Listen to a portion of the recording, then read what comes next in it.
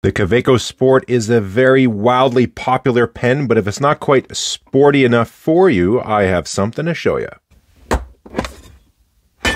Here we have the Kaweco AC Sport. As you can see, we have the aluminum body with some carbon fiber accents. Let's check this thing out. So this was sent to me by the good folks over there at Blesket. Check them out at blesket.com. They're a Canadian online retailer located out in Ontario. And if you swing by the site, use Doodlebud22, will save you 10%. The Kaweco Sport comes in a huge array of colors and also a bunch of different materials as well. One of the offerings here is the AC Sport, but it just doesn't seem to be as popular as the other ones. So when I popped this out of the box, it caught my eye right away. I thought this is pretty sharp here, pretty slick looking pen. Right away, I thought this would be for someone who, if you order a new car, they have all sorts of options you can get. And if you had the option for carbon fiber trim, you would pick that. Well, this would probably be the pen for you. Any of that type of car modification, aftermarket type accessories, this is really what it reminded me of. And so I went to the Kaweco website, and lo and behold, that's what they mentioned as well. It's sort of inspired by that. Now, of course, it functions very, very much just like your standard Kaweco Sport. I'll do a size comparison in the moment here. I've been using it for about 2 weeks.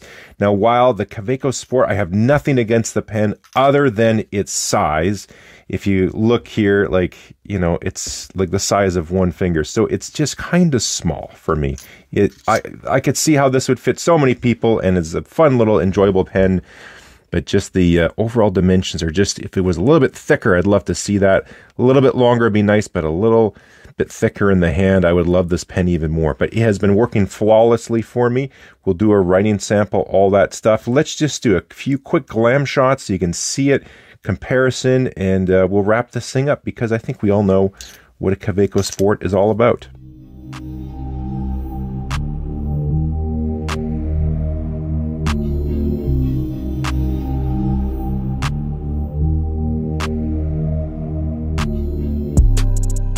Let's check the weight. This is with the cartridge in there. Let's call that 21 grams.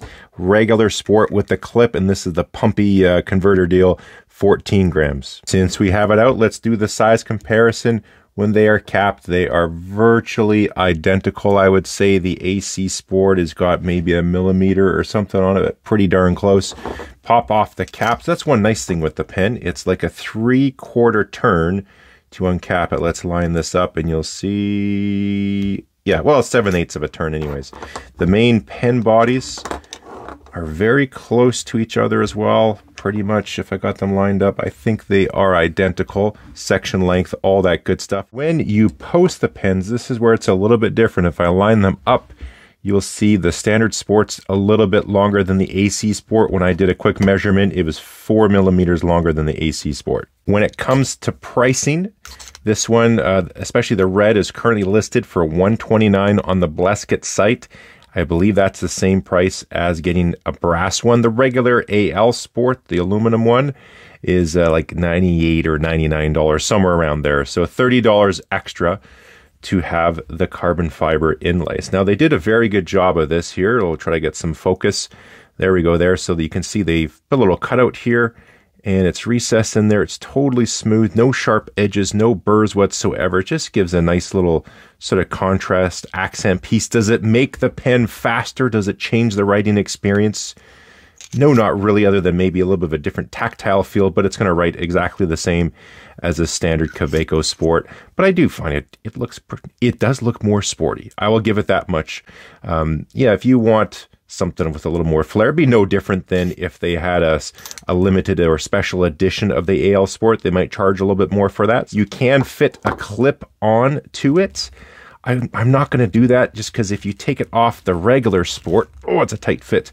You can see it does gouge up the pen, right? Because it's a tight fit on here. So I'm pretty confident, and I got the wrong color clip. I'd have to have a different color one. But I'm pretty confident if I slipped this over top and got it down, it would scratch up the anodize. So I'm not going to do that to that pen. You can see we have a cap liner down there in the pen, which helps it for sealing. I haven't had this pen hard start or dry up on me once. It's been absolutely flawless. Also helps it with when it comes to posting, a nice sort of tactile squishy feel. You can feel it just engage on there. So post nice and secure, seals up, you know, especially if you turn both of them. It's like so quick to uncap this pen. Let's go ahead and do a writing sample with the pen. It's been in my pocket for close to 2 weeks, somewhere around there anyways. I gotta say, it's held up great. Again, like I said, size-wise, it's not my favorite, but as far as writing, the nib is smooth, the wetness is on.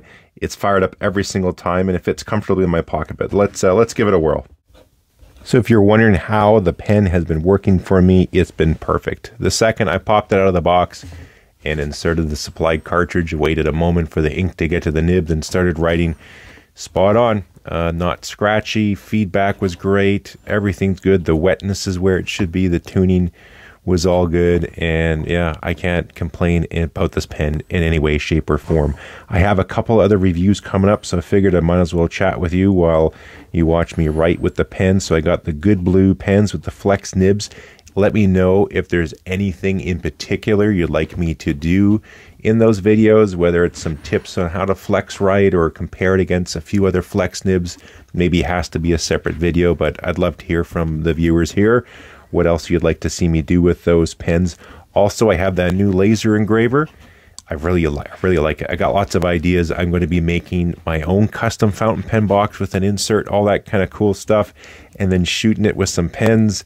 So I have some titanium pens I'm going to anodize and shoot with the laser to put some cool patterns, and hopefully I'll be doing that on stainless steel as well. But let me know if there's some other things you'd like to see me try out with the laser, whether it's fountain pen related or a little bit different. I just love to hear from you down there in the comments. We'll wrap up the writing sample and we'll close out the video with some final thoughts.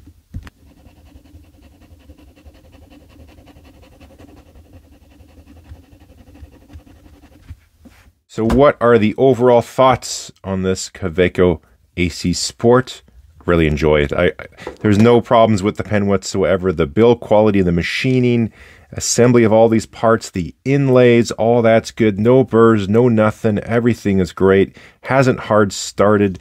The uncapping is fantastic. Like, especially if you spin both, it's just, you know, how good is that? You just boom and away you go. You write your notes, pop it off, slip it back on. You can be a little harder with this pen, slamming around a bit. It's a pocket pen meant to be sort of done like that, and it just works great. I suffer from having larger hands for a pen of this size. That's more of a me problem. I just do wish they made it larger.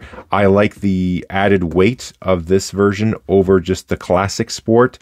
Dimensionally, they're the same, so they are still quite small, but it's just that much more lighter on top of it being small. So I appreciate that in this. I'd probably like an all Sport.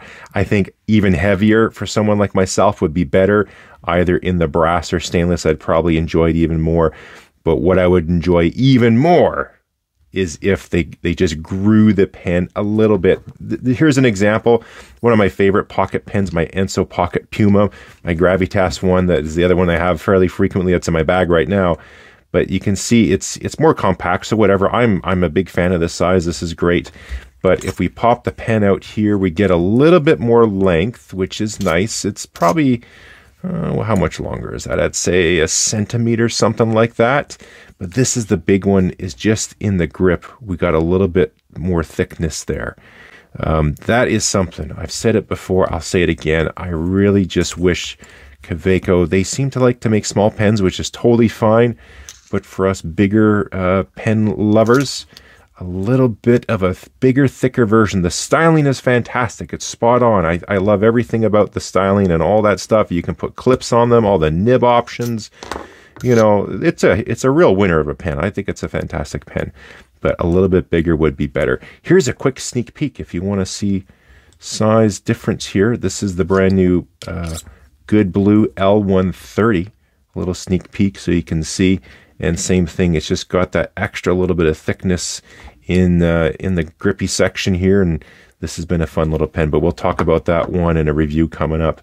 But there you have it. Nothing wrong with the pen. This thing has been flawless, has worked absolutely perfectly. I will probably use this one a lot more than this one. I could see myself carrying this around a little bit more. Just the weight is a little bit nicer, but I'm still waiting for a big boy version of the Kaweco Sport. Go ahead and hit subscribe if you haven't. Thumbs up or thumbs down. Leave a comment. We'll catch you next time.